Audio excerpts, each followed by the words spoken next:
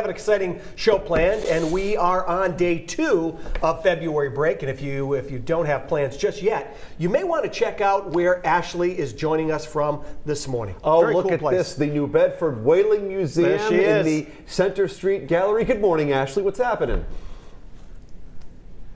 Hey, good morning, guys. You know, this is the perfect day to head down to New Bedford to the Whaling Museum. I'm here with Naomi Slip. She is the curator here at the museum. Good morning, Naomi. Good morning. Thanks so much for joining us. Thank you for having us. This is so exciting. So I've actually never been to the Whaling Museum before, so this is my first time here, and I'm excited to learn all about it. I think many of our viewers have probably been here before, but it may have been a while, or they may have come as they were children, and you're constantly changing things up here. Right now, we're going to talk polar bears, because that's what is the theme right now for February vacation, correct? Exactly, yeah. Thanks for highlighting all the things we're constantly turning over galleries.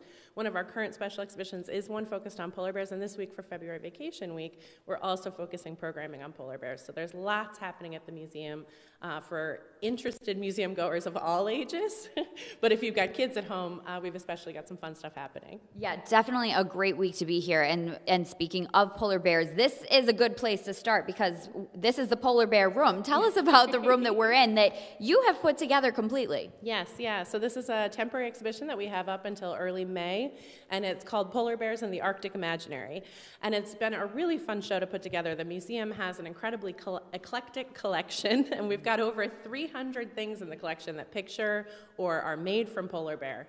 And so we had a lot of fun going through those and creating an exhibition that showcases the history of cultural interactions with polar bears, as well as the kind of current situation that polar bears find themselves in. So there's a little bit of seriousness, certainly in thinking about climate change and the impact on polar bears, but there's also a lot of fun as well in the objects on view. What are the types of things you'll see? As I look around the room here, I'm seeing everything from paintings to different artifacts, books. What are the types of things that people can kind of be on the lookout for when they come here into this exhibit specifically? Yeah, it's a great question. So exactly, there are rare books from the 1700s up to the kind of discovery of the Arctic at the turn of the 20th century.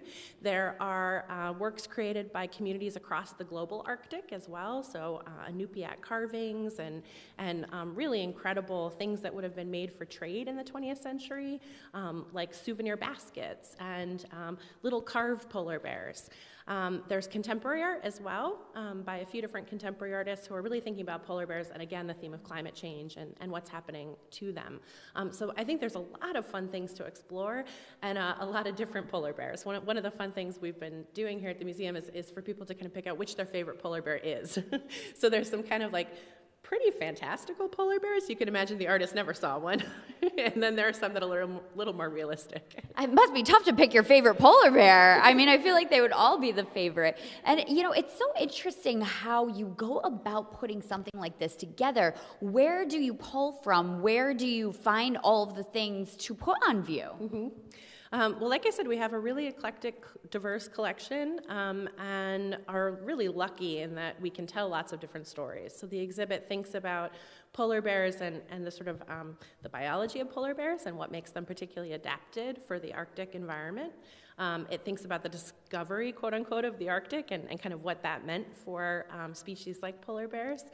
We've got sections on the whale fisheries of the 1700s and how whalers came into contact with polar bears and what that was like. And then again, we have these fabulous things from communities who are indigenous to those areas and their really long history with polar bears. So we didn't want to focus on just one. We wanted to be able to try and give people a really broad view of polar bears and think about what polar bears mean to them too. Like, you know, is your memory the polar bear at the Rhode Show Park Zoo? Mm-hmm. Or, you know, do you have other kind of ways in which you've encountered polar bears or an animated polar bear or a story of a polar bear? So hopefully people have those little triggers. Yeah, there's a lot to see here. And as we said, polar bears is the theme. Even if you can't come this week, it's here until May. So definitely come check it out. But we are far from done here this morning. Stick around. We have a lot more coming up. Will, I'm going to send it back over to you. This morning in Family Time, we are not only telling you what there is to do for February break, we're we're bringing you there. Ashley joins us live from New Bedford Whaling Museum, this time from their Big Blue Pictures 3D theater experience. You what there is to do for February break, we're bringing you there. Ashley joins us live from New Bedford Whaling Museum, this time from their Big Blue Pictures 3D theater experience. Ashley, what are you watching? Oh, well, this is so cool. I feel like Ariel under the sea. There is a treasure trove of things to see here.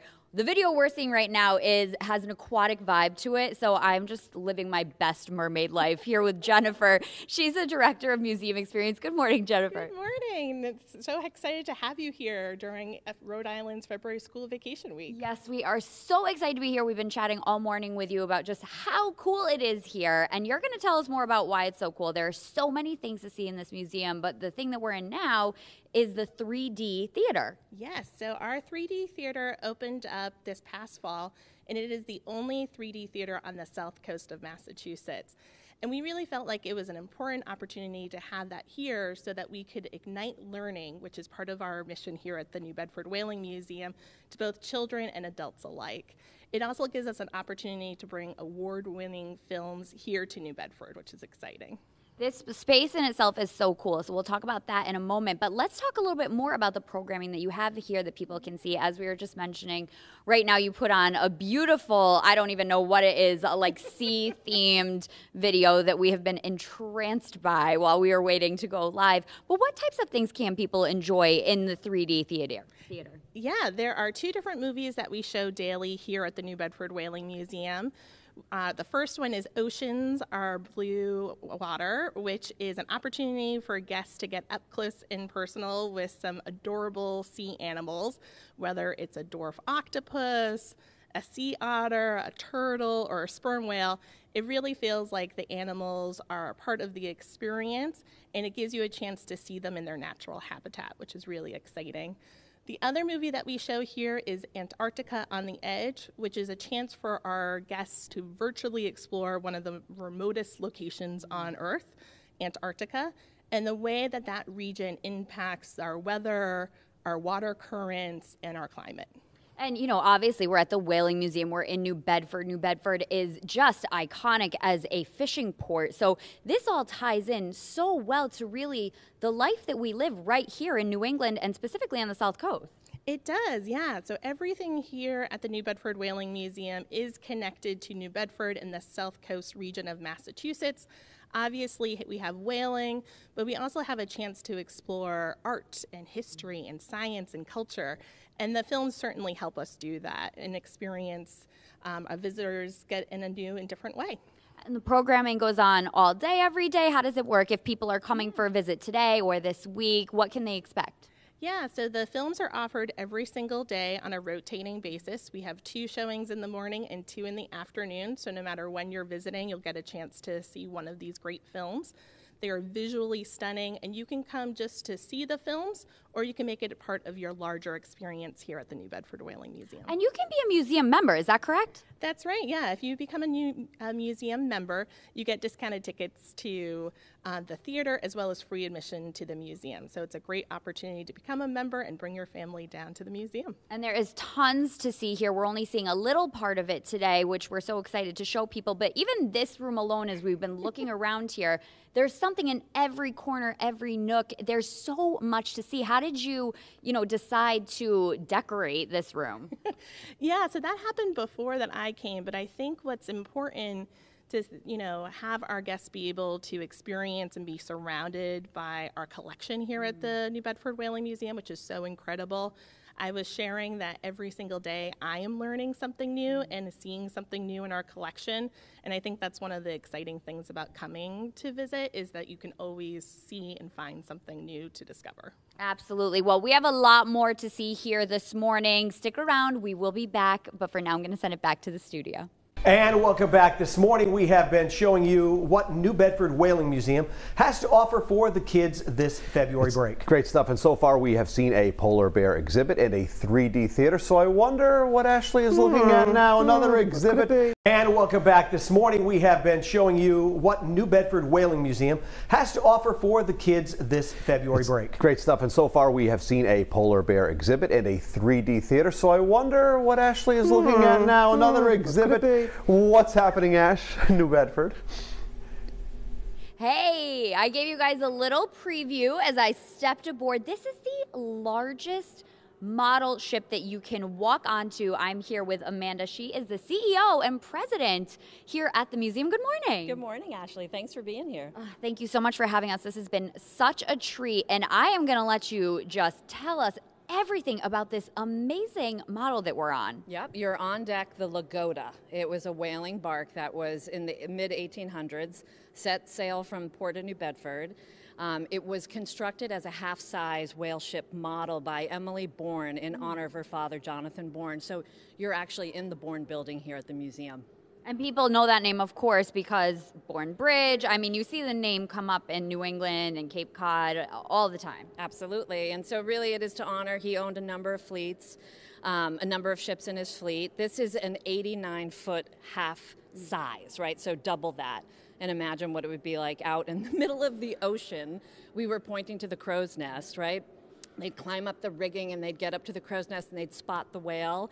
And then these boats here on the back, those would be lowered down and then they'd go off in pursuit.